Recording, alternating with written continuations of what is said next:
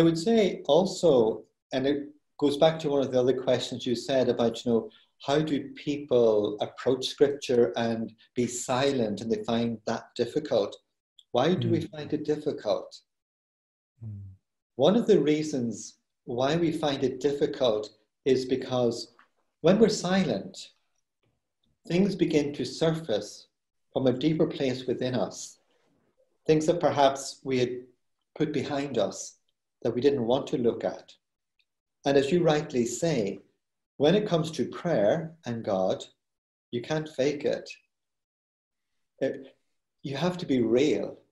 And that's why if there's fear or anxiety or anger or whatever is going on inside of you, God already knows what's going on inside of you. But it's important for us to be able to invite him into it. But in meditation, at times, we have to acknowledge that and invite him into it.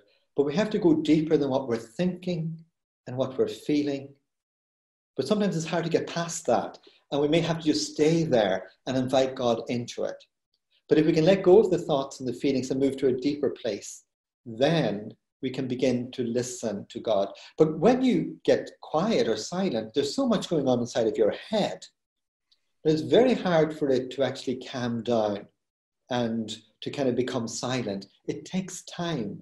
If you're not used to it, it takes time and practice, really. That brings me back to Advent. Like, I love this statue, to be honest, okay? Because I think it's very much an Advent statue of Mary waiting on the Word of God.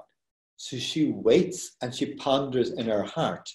And through the pondering and waiting on God's Word then becomes flesh in her, in that sense. And that's the meaning of Christmas and the meaning of all of our lives, really, when the Word of God can actually begin to take flesh in us.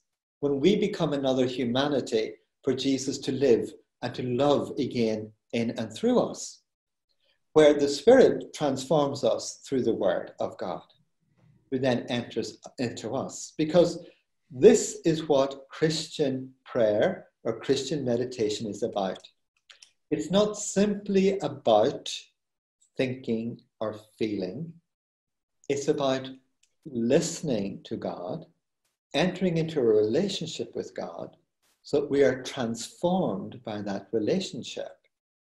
Any friendship you have affects you, it transforms you, it changes you.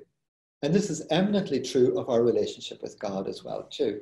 This is why we need time and space to be present to God and to listen to God. Because when we're quiet or when we're silent, a lot of our desires begin to surface, a lot of our surface desires.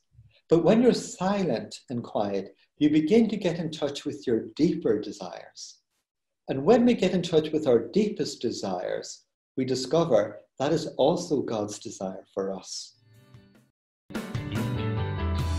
If you liked what you just saw and would like to see the full interview, click on the Watch More box above, or else click on the link in the description box below. Make sure to also click on the subscribe button above so as to receive more regular content. Thank you.